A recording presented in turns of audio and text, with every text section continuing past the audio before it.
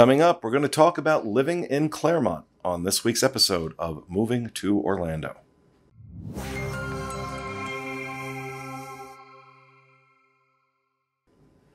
Hello, everyone, and welcome to the show, coming to you from the Bob Varley Studio in Orlando, Florida. I'm your host, Pete Werner, joined by my good friends Sean Faulk. Hi. Ruben Cologne. Hello. And our producer, Corey Fiascanaro. Welcome. And as always, the disclaimer, the disclosure, Sean, Ruben, and I are realtors. We're real estate agents here in Florida. And drinking game, every time I say movingtoorlando.com, you have to take a shot. It can be a shot of Coke, Zero, or Coca-Cola. You know what I mean. Just kidding. Or not. Whatever you want to do. But if you're interested in moving into the Orlando area, please send us an email, admin@movingtoorlando.com, or visit our website, movingtoorlando.com. Now, a couple weeks ago on our website, we put up an article written by Ruben, who has lived in Clermont for most of his life. And so we thought doing a show about Clermont, we get a lot of questions about it. So I'm going to kind of open it up to you, Ruben, and let you talk about. I do have some stats. Oh, you have some stats? Yeah, I have like statistics if you want to just talk about some. We used to do these neighborhood videos and we kind of stopped, and then it got too much to like do just neighborhoods forever. But if you do want to, if you're interested in moving to the Clermont area, it's really long of an area. So it does stretch a good ways down Highway 27 going towards 192, kind of where they meet in the Four Corners area. So when you say Clermont, that could mean you're up north, like going towards Mineola. It could mean you're going south towards Davenport. It's just a longer stretch. The median home value, condos and townhomes are about $180,000 is the median. And then single family homes, the median is $250,000. So that's around what we're looking at, $250,000. Really, in my opinion, closer to $300,000. But I guess there are some still in the Clermont properties area that are in that 250s range.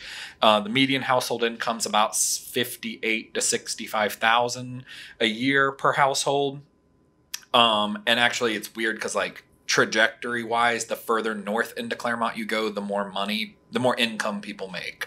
So the further south you live, and literally with each road, it kind of like creeps up as it goes. So it's neat. That's the only place I've seen it's like that. But we just did a home tour in Clermont. Absolutely stunning home. Yeah. Available on our Moving to Orlando, take a shot, YouTube channel, youtube.com/movingtoorlando. And how much was that one? That was $398. $398. That was a stunning home. Yeah, it was right on the lake. So we're up in like Mineola, like Minnehaha area. So that's like that was towards the more expensive end of some of the homes that are in Clermont. Obviously, there's some that like go in the millions there, but they're fewer and further between than other areas that you know of around. But it's absolutely possible to be under $400,000 in a stunning home in Clermont. Yeah, and there's plenty of houses that are even lower. It's just where the one I picked that day. It depends on what's available to go in, really. Kind of interesting fact to me, there's the rate of people who have a bachelor's degree in Clermont is about 27%. So it's definitely lower than the average in the Orlando area and in a lot of cities. So there's not as much pressure. That's something that people ask me about a lot, and it kind of spooks people off sometimes when it's like, oh, if everybody there has like been to college or has like their master's degree and all that. They're not so much the case in Clermont. And there is, I had other stuff written. There's also 18 miles of fiber optic line that has been put down in Clermont, which is one of the most in the Central Florida area. Yeah. That's very hard to find fiber optic and seems to be a big thing for a lot of people. Well, especially right now. Right. If you're working from home and you need the internet, I can tell you as somebody, I'll tell a quick story. I'd been wanting fiber forever, right? But it was never in this area. And then I guess it was last year or the year before, I noticed a number of days where there were AT&T trucks on the street. And after a couple of days, I'm like, oh, tell me. So I go running outside and I talk to one of the techs. I'm like, what are you doing? He's like, we're running fiber. I'm like, oh my God. And so I immediately like go to AT&T's website, not available in this area, because it took them like 3 or 4 months. Mm-hmm. But the minute it was available, I signed up and did this. And I also got DirecTV along with it. Prior to that, I had Spectrum cable, which I was paying for 300 meg speeds. I was lucky if I got 150, and they were charging me a fortune for that. Plus, I had to have 2 independent connections coming into the house because the studio going out when we would go out live, we needed a really strong connection, so it had to have its own. The fiber speeds, I'm talking routinely, I'm getting 800-900 megs up and down. So when I have a 5 gig video to upload to YouTube or to Dropbox, because the guys have to work on it, that video's up in 20 minutes.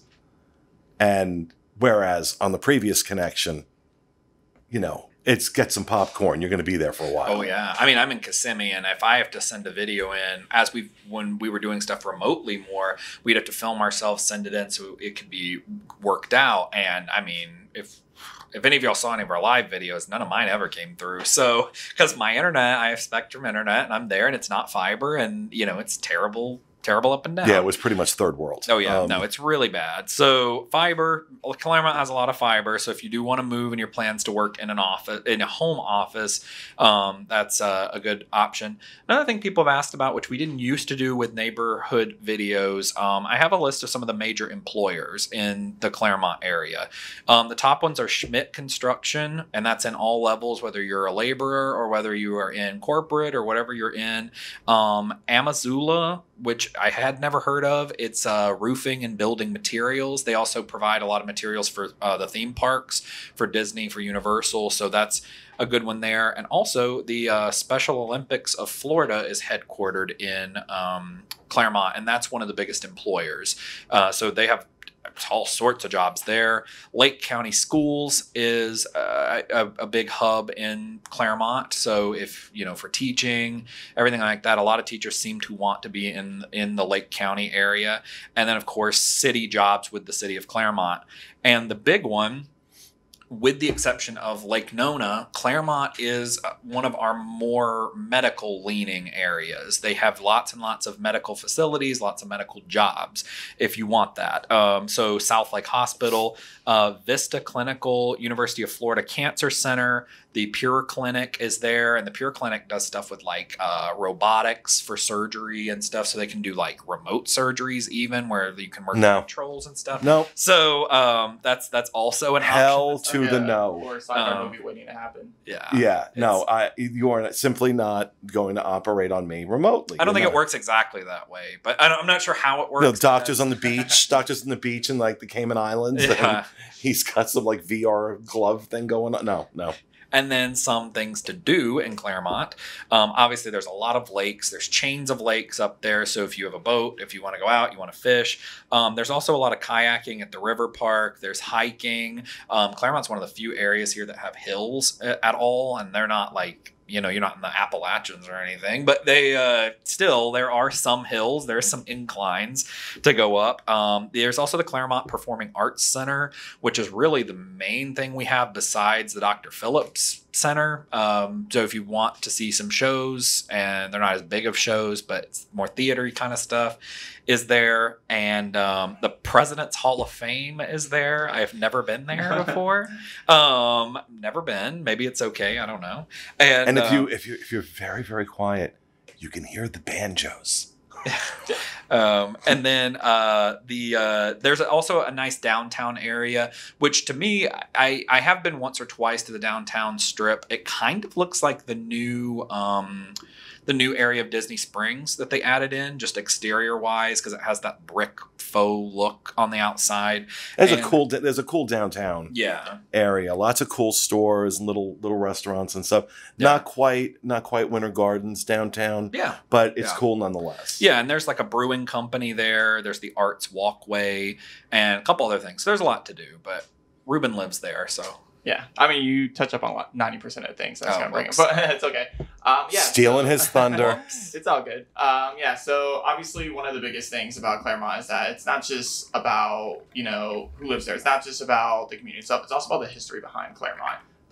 Clermont started out in 1956. The Citrus Tower was built, and that's what started drawing more and more crowds into Clermont. And it's built and built. Again, I revert back to the banjo comment. It's true. I mean, it was all orange groves. Let's go see the Citrus Tower. All right. In its defense, it was at the time when it was built, you got to see all this land and all that, it was beautiful. Now you see a whole bunch of buildings and stuff, but Clermont, that's what it started. It's great knowing that this community started as nothing, just orange groves, and now it's this huge area where everyone wants to retire, families want to come and live, and build up their families and have their children grow up in. It's a great community, and one of the biggest things about Clermont itself is that, as I just said, it's a big retirement area. So you'll see that there's a lot of 55 plus communities. If you want to go ahead and retire one of those homes, buy a home in one of those communities. It's also a great destination for people that are athletic, because it has a lot of mountains or hills and a lot of bike trails. Clermont has a bike trail that's about 7 to 8 miles long, and then it connects to the West Orange. 78 miles? No, 7 to 8. 7 to 8. 7 to 8. 7 to 8 miles long, and then it connects to the West Orange Trail, which actually goes on for about 22 miles. So it's tons and tons of things to do. You mentioned the Hall of Presidents, not the best place to go. It's the President's Hall of Fame. President's Hall of Fame. Yeah, it's. So what exactly? It's listed as a top thing to do. I've not been, so it's listed all over the internet, but it's pretty much think of it as a wax museum, kind of. It's just a whole bunch of different things put up relating to presidents that you can find on the internet. I mean, it might have been great when it was first introduced, but now in this day and age, I don't understand how it's still there. I'm terrified. Yeah, I wouldn't go. I'm terrified. It sounds like it sounds like a nightmare. It's scary. I don't there's this really, really scary statue outside of it of Abraham Lincoln, and it gives me nightmares. I love Abraham Lincoln, don't get me wrong, but this statue is terrifying. It comes to life at night and stalks you when you sleep. Yeah. The Citrus Tower, it's actually 226 feet tall, so you get a good view of Clermont. If you go up to the top, and it's cheap. It's $5-10 to go up to the top of this tower, and then you can see everything, or obviously not everything, but you can see everything in the Clermont area, the downtown Clermont area. Obviously I grew up there, so I'm a little biased, but I perform at the community theater in downtown Clermont. I performed Aladdin at one point, and a couple other roles when I was younger, and then the downtown area is beautiful. He mentioned it does kind of look like a very Disney Springs area, and it's a very, very cozy feeling. Just walking down those streets just gives you this this I don't know, old vibe. While I don't know how to explain it. You're walking through a small little town, and you just kind of taking it in, this old. It definitely has a small town feel to it. Yeah. There's no question. Mm-hmm. It really has that small town charm, and the area is gorgeous. I mean, all joking aside, the area is really beautiful. And the man for whom this studio is named, Bob Varley, used to work with us before he passed away in 2008. He built his home in Clermont. But he built back in 2000, 2001. In 2000, that house was being built, and it was a beautiful home built. But he was able to buy the lot behind him as well for a small amount of money. It wasn't much, but it was an orange grove. So they would go out in the morning and literally pick their oranges and make fresh orange juice from it. There were lots of oranges. There are lots of oranges there. And then, of course, one of the biggest benefits of living in Clermont itself, you're not right there in the tourist like area. You're enough distance away to where you don't have to worry about that tourist, traffic and stuff. And you're close enough to where you can go and visit the Magic anytime you want. You're not that far off. There's a lot of back roads to get you there if you want to try to avoid that traffic. And it's a great place to be if you don't want to deal with that tourist traffic, that tourist crowd, but you still want to be close enough to where you can just visit anytime you want. And I love it. Again, biased. I born, raised, bred, all my entire life pretty much there, and I enjoyed every single minute living there, and I hope to continue living there. Well, yeah, you live there now. I mean, you live there now. I wanted to talk about Olympus, and so that's coming, or it's like the new project that's coming. And I mean, not that everyone's on the edge of their seat, but maybe it helps because I'm a realtor. But I have decided that the next home I want to buy it in Clermont. That's the area that I would like to purchase my next home, and I go to every area around here a lot of the time, so that's what I've settled on. And a lot of it's price, a lot of it's community in the area, and all that. But for me, I think it's a great investment right now because Olympus hasn't been built yet, and I'm banking a lot on that.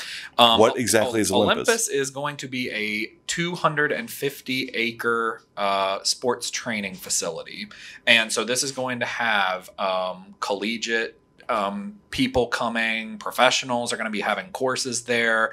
And I mean, 250 acres, this is huge. And it's going to be a huge, huge, huge sports complex. They just announced it last year that they were going to start it. So obviously nothing's happened yet. But Clermont was chosen from a list of lots and lots of different places where it could have gone.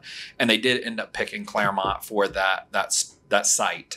And I can only imagine that as this grows and develops, that it's going to be a desirable place to be. And I think home values will go up personally because of it. So I want to get in now while I can. So I currently plan to buy a townhome in a community called Hidden Forest that we have done a video on several times. That area of Clermont is where Western Way is going to come out from Disney World. So if you want a quick cut through, there is a road that's coming, and then Olympus is also coming. And I think that now's the time with Clermont because I think home values will go up once you have a cut through to Disney, and once there's this big sports complex that's coming. Why wouldn't people want to move there, and why it will become a hub of the sports world, as well as already being medical and lots of jobs coming and all sorts of opportunities. So you can look up Olympus pictures online, but it looks great. All right. Anything else? All right. Well, there you have it. That's our discussion about living in Clermont. If you're interested in Clermont, please reach out to Ruben, Ruben, at movingtoorlando.com, or send an email to admin@movingtoorlando.com, and we can help you out. That will do it for our show for this week. We hope you enjoyed it. We'll see you again next week with another edition of Moving to Orlando. Have a great week, folks.